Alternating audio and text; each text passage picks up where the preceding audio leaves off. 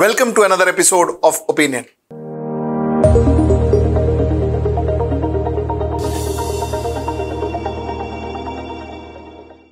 On Thursday, I was with a few friends, and most of them were journalists. In fact, all of them were journalists. And we were generally talking about politics and what's going to happen and what are our views and all of that. So, a person walked in, we were sitting in a table, a person walked in and one of the journalists nudged me and he said, "Arey, ye nationalist party mein, this guy is in the nationalist party." What he obviously meant to say is that person was from Bharatiya Janata Party. But the fact is, when he was referred to as this person is from a nationalist party. My topic is that today. That is nationalism about representing a particular party or voting for a particular party or supporting a particular party or representing a particular organization or being part of the particular organization or supporting that particular organization? Does that or is that good enough to make you a nationalist? Is that all? Say Vande Mataram or say that you are of a particular community or whatever. Is that all that it takes to be a nationalist? You see, today, nationalism also has a dress code actually, if you go to see. Think about it.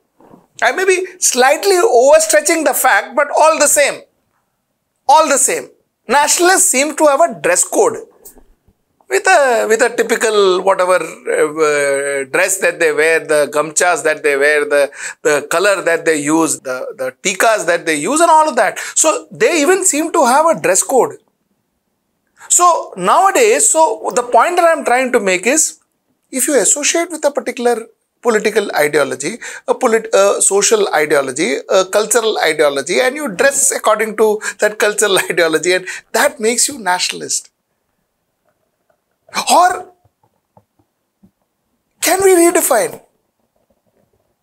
A person who pays his taxes regularly, a person who has followed the rules to the T, follows the law of the land to the T. A person who, whenever has the opportunity, contributes for the betterment of the country and his fellow countrymen. A person who spends that much of his time in the year to ensure that he helps his fellow Indians in some form or another, some philanthropy or another. A person who wants India to be seen as an educated country. A person who wants to see India or does something to ensure that we are a clean country. A person who therefore voices his opinion at times when he sees something is not right for the country. If you compare these two people, who exactly comes through as nationalist? Because somewhere down the line, currently, we see a person with a particular dress and a particular political ideology or a cultural ideology as nationalist. And the other person has to prove himself. Because maybe the other person may not go and shout slogans on the streets or maybe, not overtly be jingoistic about his nationalism or his love for his country. If you are not, then maybe you are not seen as nationalist. There are anchors who sit in their tables and shout, "I'm a nationalist, I'm a nationalist, I'm a nationalist, I'm a nationalist." And that's good enough. That's good enough because then he is looked at as nationalist. So it's a very strange thing. You see, the reason is nationalism is actually a virtue. It's actually something that's part of a character. Isn't it? Nationalism, love for your country, patriotism is your character, is what you're made of. It is what we were all proud of as Indian, because most of us in India, I should say, are patriotic people. I have hardly ever met a person, very few people in my life who are not patriotic, We were all patriotic. But our patriotism doesn't maybe always includes paying our taxes on time or doing our duties as a citizen. वो सब ठीक है, वो सब we compromise, but predominantly we are a patriotic lot. Now here the point is, somewhere down the line, now shouting out, coming and doing dharna, coming and doing all these jingoisms, that is now seen as patriotism. ठीक है, अपने को क्या है? What of it? करने दो, if that is the case. You know why I am talking about this and क्यों अपने को क्या है? You know how does it affect us? See, the problem is that when nationalism is used as a tool, and if you don't behave the way the nationalist, the so-called nationalist, forces you to behave, then you become an anti-national. So what you are trying to do, or what you are trying to work, is basically you are using nationalism to draw people into a particular ideology, into a particular cultural or a political ideology. ठीक है? You will agree to me till here? Fair enough. So therefore, you are telling a person, you are either with me, then you are nationalist, Baba. You are not with me, then you are anti-national. You are against the country. Fair enough. Chalo. That is a marketing stunt. A lot of marketing people use it. Thanda matlab Coca-Cola. What was that? So anything cold is Coca-Cola. Correct? So the brand is referencing itself to something which is cold. So cold drink means Coca-Cola. Nationalism means a particular political party, particular political ideology. Marketing funda, everything the same. Okay, na? Okay. Now where is the problem? And why are we discussing it tonight? You see, the problem is that then one fears to say anything against that particular political party.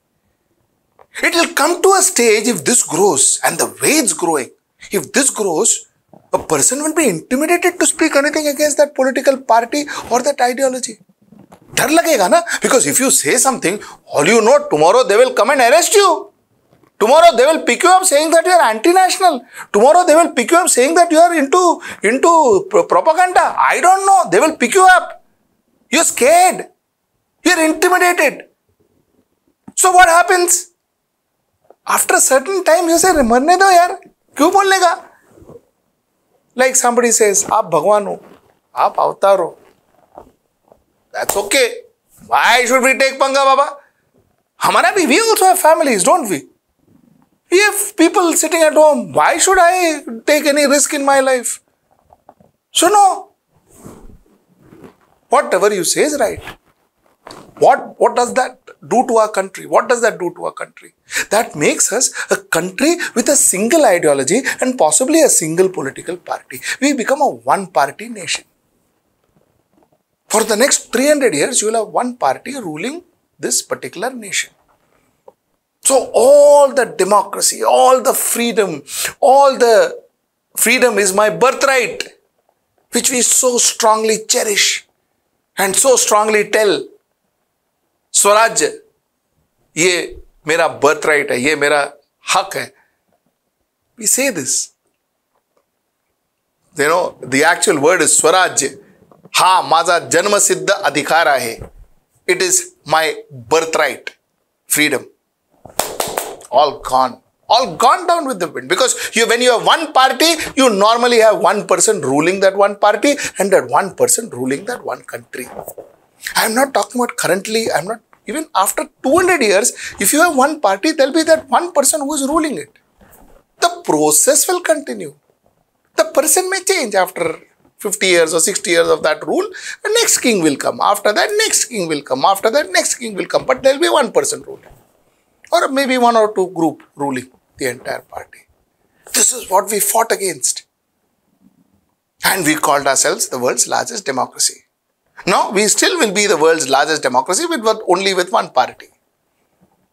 So, this is what I was trying to talk about. This is what this loosely held notion of nationalism will do to our country. This is what, if nationalism is not seen as a virtue, a character, but it is seen as a tool, this is what's going to happen to our country. This is the point I wanted to make today. That's my opinion. Till I see you next time, that is next Sunday at 9 o'clock.